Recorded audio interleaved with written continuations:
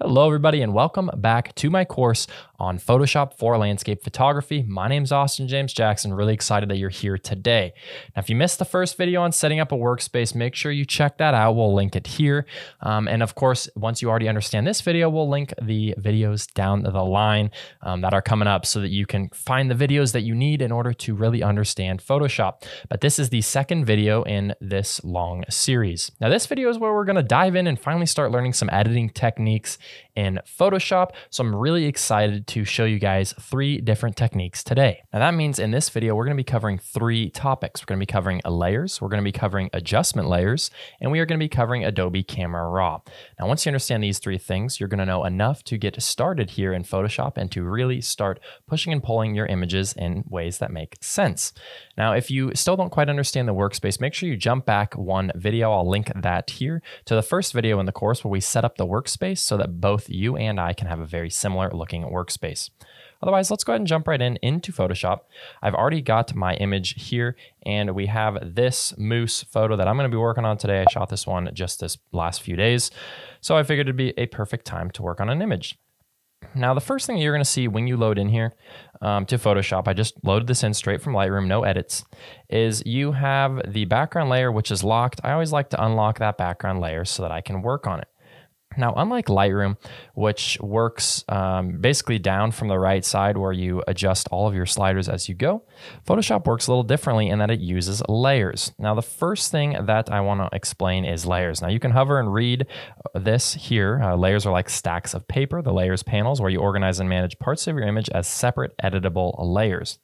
Essentially, how that works means that I can apply adjustments to this photo or this layer on top. And anything, it's like stacking things on top of each other.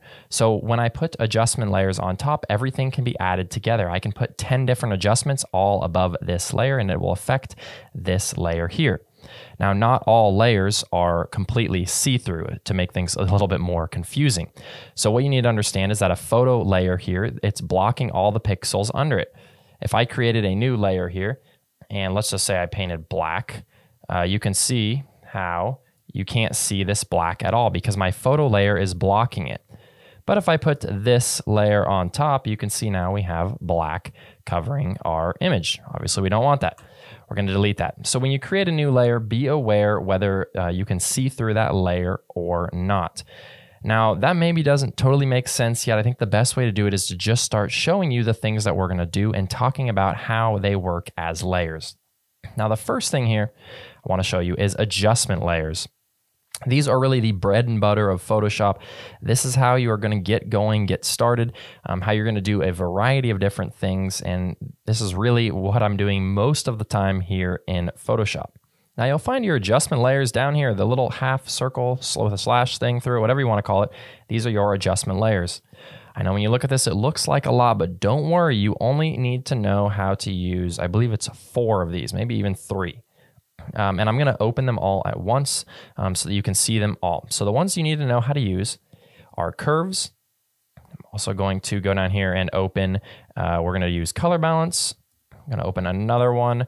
We are going to use hue, saturation. And if you want to use brightness contrast, you can, but I much prefer just using the curve for brightness and contrast adjustments. But this would be kind of the easy way to just add brightness and contrast to your image. But I think the better way is to just use curves.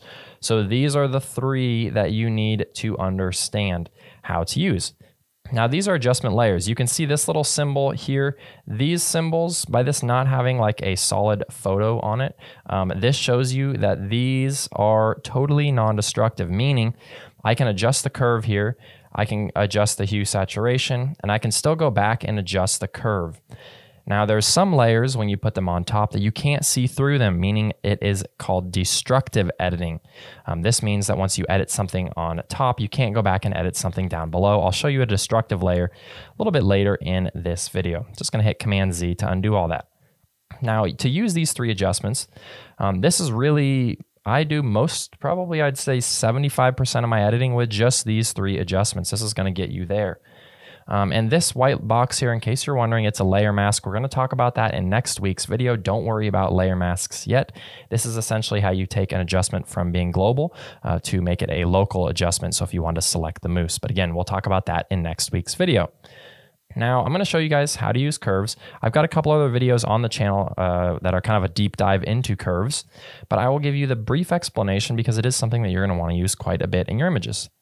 Now, this curve here has a graph that is plotting all the pixels in your image. You can see in my image, I have a lot of pixels here on the darker side. I have a few in the mid-range, and then I have a lot on the far bright side. So you can see probably these pixels in the sky are going to be made up of the things on the right, whereas my grasses and stuff are kind of in the middle, and my moose is kind of on the left. Don't worry too much about the values in the back. I think a lot of people get too caught up with what the graph looks like. Don't worry too much about this, but that is the explanation behind it. Now, the curve is going to be the absolute best way to add contrast. There's no better way to add contrast globally to your image. And the way that the curve works, if I click on the curve and I drag it down, it darkens. If I drag it up, it lightens. Now, creating one point is just going to darken or lighten the whole image. But where this really gets powerful is when I create multiple points. So I'm going to I like to create one point here on about the 25% mark on the bottom, basically at where the first square closes on the top right corner. I just want to drag that down. That's going to darken the darks in my scene. Then I'll grab up here on the kind of top right, that 75% mark, and I will drag up. Now you can see when I toggle this before and after, it's darkened the darks and it's lightened the lights. Now, this is a much better way to add contrast because when you just use the contrast slider, it equally darkens the darks as much as it lightens the lights. Now in this image, I don't really want to darken the darks quite as much, but I do still want to lighten the lights. So I might bring this point back up. Now you want to be sure you're grabbing the same point. Don't be creating more points because it starts to make your curve do some wonky things. So just start off with 2. We'll bring that back up and maybe we'll bring that down just a hair. Just bring this down. Now this image doesn't need a ton of contrast to begin with, but a lot of images will. So keep that in mind. Now, I also like to use, and I've talked about this in previous videos, I always like to grab the blacks point and bring that up just a little bit. That essentially creates what the darkest pixel in the image is going to look like. So this just softens it. So you'll see when I bring this up, if I go too far, it makes my moose look like matte and lose all detail. I just want to bring this up a touch to bring back some of that detail. Usually I want to get the output roughly around 10, and that's how I like to add contrast to my image. I'll make that a little bit bigger there for you. So you can see I've added contrast, but I haven't really darkened the moose or lost details like I would have with a normal contrast slider. That's how to use the curve. You can play with that a bunch. You can use as many curves adjustments as you want, but that's how I recommend adding contrast into your scene. We'll move up and talk about color balance next. Now in the color balance layer, this is essentially everything that you need to do to white balance. You have the option of adjusting the warmth, the tint, and then I don't know what you call cyan or red, but it's some part of white balance as well. So if you see that your image needs it, which this one doesn't really need much adjustment, I don't think. I definitely don't want to make it warmer. And yeah, I don't really want to make it cooler either. You can make some adjustments here to the midtones. I don't think I need to do anything to that, or to the magenta and the green rather. And I don't really need to do anything to the cyan and red in this image. However, in your image, if you need to do that, you would do that here in the color balance. Now you'll notice that the tone says midtones. Just leave it on midtones. You can kind of play with shadows and highlights, but to be honest, I never use shadows or highlights for this. I think for most people, especially for a lot of amateur editors, it's just going to trip you up. So keep it in midtones there when you make your adjustments to your color balance. Now, lastly, you're going to use the hue saturation, and this is a really fun layer to use because you can do a lot of adjustments here with this adjustment layer. Now, when you click on it to begin with, and you go up to your properties here, you'll notice that we are in master, which means we're affecting the whole image. So we can adjust the saturation of the whole image just like that. We can bring up the lightness if we want, but the lightness generally tends to wash things out a little bit. So I don't use that a whole lot when I'm on master, but I will add saturation that way. If you're wondering where the vibrance is, there's actually another adjustment layer, and it is called vibrance, I believe, and it is right here. This allows you to adjust the vibrance or the saturation. If you just want to do a global adjustment, you don't want to make any like targeted color adjustment. I don't use that a whole lot, but for a lot of people that like to use vibrance, you'll find it there. So on this one, I might go to the master and bring up the saturation just a little bit. Now, this is a really fun tool that we may dive a little bit deeper into later to do some advanced color adjustments. But for right now, all you need to know is that this is where you're going to go to make most color adjustments. Now, if you want to get specific with it and target a particular color, you can click where it says master and you can select a color here. For example, if I was feeling like his horns were maybe getting a little too colorful, a little too dark, whatever, I might select yellows. And alternatively, if you don't know that that's necessarily going to be yellows, I can click on the eyedropper tool and I can just click here, just like that. Now I have the selection changed here.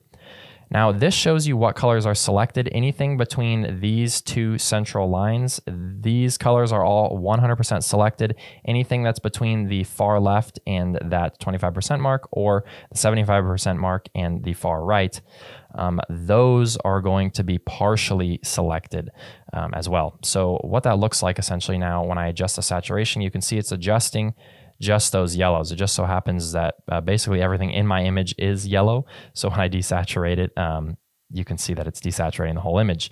But I can go in and just make some basic adjustments here like that as I see fit. And then I might go back up to master. I might increase the saturation again. One thing that I like to do to a lot of my images is go into blues and I will drop the blues. You can see like down here, this is a little bit too blue for me. So I'll just drop the blue saturation there to just kind of make that not scream at you quite as much. I might increase the lightness as well. So you can do it a lot with this hue saturation tool here. And we'll dive into it a little bit later on in the course in a few videos down the road to really show you some advanced things that you can do. But this is kind of going to be your go-to to selecting all sorts of different colors, very similar to your HSL sliders.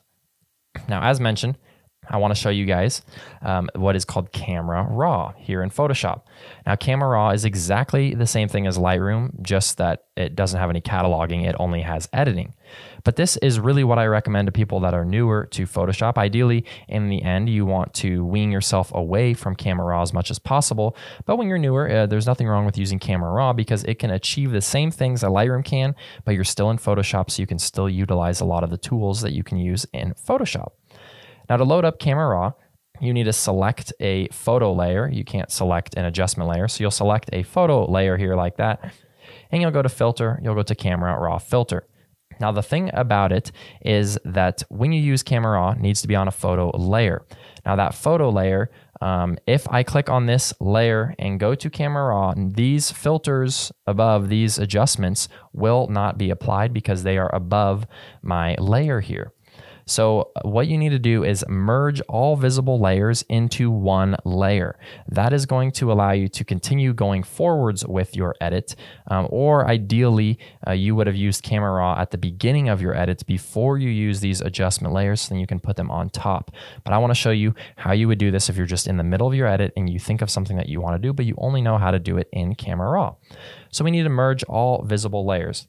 Now, the hotkey for this, it's a big one. So first of all, click on your top layer, then click Command, Option, Shift, and E all at the same time. That merges all visible layers. That's Control, Alt, Option, Shift, and E on a PC.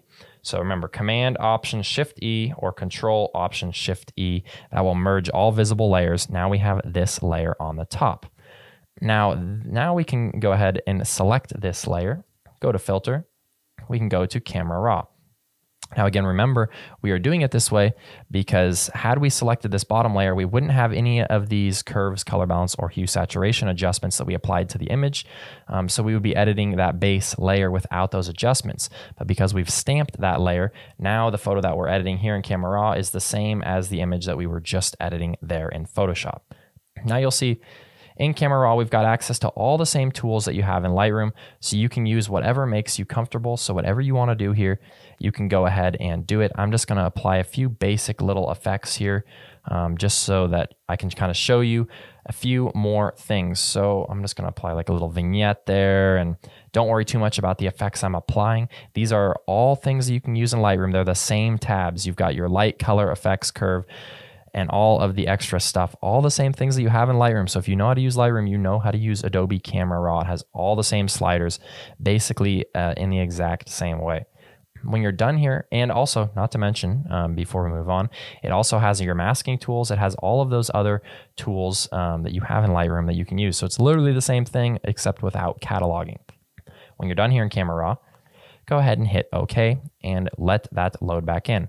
Now you'll see that that stamped everything on top of this layer, meaning that I no longer have access to this. If I go back to Camera Raw here, I am not able to readjust. So whatever changes I make there, those are kind of final adjustments unless I'm going to delete and just restart right here again. So now the one thing that you need to remember is non-destructive versus destructive layers. These layers here, these adjustment layers, they're all see-through. You can see what is below them. This layer, photo layers, you cannot see what's below them. So if I go through and I delete the hue saturation, the color balance, and the curves, notice how my image didn't change. That's because I still have this image on the top. If I delete or hide this image, now I can go back through, and if I delete these layers, they will go away, because now we are essentially taking away this layer here, taking this piece of paper away so that we can see what's under it, to see those transparent layers. So keep that in mind at all times when you're editing, whether it's destructive or non-destructive. Now, this can be a really confusing concept, so I'd recommend just diving in there with a photo of your own and trying to kind of just figure it out as you go and to use this video. Now, the last thing that I want to mention here is that you have the opportunity to use the opacity. There's a couple other things in this layers panel that I will show you. Let's say, for example, I grab a curves layer and I create an S-curve. And I like the contrast that's being applied, but it's too strong. Rather than trying to make adjustments here, which you totally could do if you wanted, you have the option to adjust the opacity. I know there's a lot of stuff down here in the layers. The only two things that you need to understand how to use is opacity and the blend modes. We're going to cover blend modes a little bit down the road, so don't worry about blend modes. We're going to leave it in normal right now, but do worry about the opacity. So if you want to adjust the opacity of this layer, you could bring it down to 50%. Now the adjustment that's been applied will apply at just 50%, so you can work it in that way. Now this is the same thing as going up here and just reducing these points to make it a little less strong, but the opacity slider is a really convenient way if you apply an effect and you like what it's doing, but it comes in too strong, to use the opacity slider. Now I can hide that. I'm gonna work on this layer down here. So let's say that these adjustments that I made in Adobe Camera RAW, I'm finding that they're maybe a little bit too strong and I want it to be closer to the original image. Now I can go down and drop this to 50% or however much percent I want. Now you can see the effects are applying a little bit less strong. So now this layer is like 50% opacity, so I can see what's below it just a little bit, just 50%. I can see half of what's below it essentially. So now if I toggle these adjustments, I can potentially edit them a little bit, but I'm still covering them up 50%. Now the layers is a little bit difficult to explain, but hopefully that makes sense. Like I said, I would really recommend jumping in there, trying it on your own. And now really use this video because you will have all the keys that you need to get started in Photoshop with these adjustment layers, Adobe Camera RAW, and then of course just using the layers to edit your photo as you go. Now in next week's video, we're going to be talking about layer masking. And layer masking is how you're going to take these adjustments, which you can see are mostly global adjustments, how you can take those adjustments and make them local, which is going to help you to really bring your images home and to really make them powerful. It's going to show off the power of Photoshop. So hopefully that makes sense. If you guys have questions about the layers, destructive, non-destructive, all that good stuff, let me know down below in the comments. I'm happy to help you out.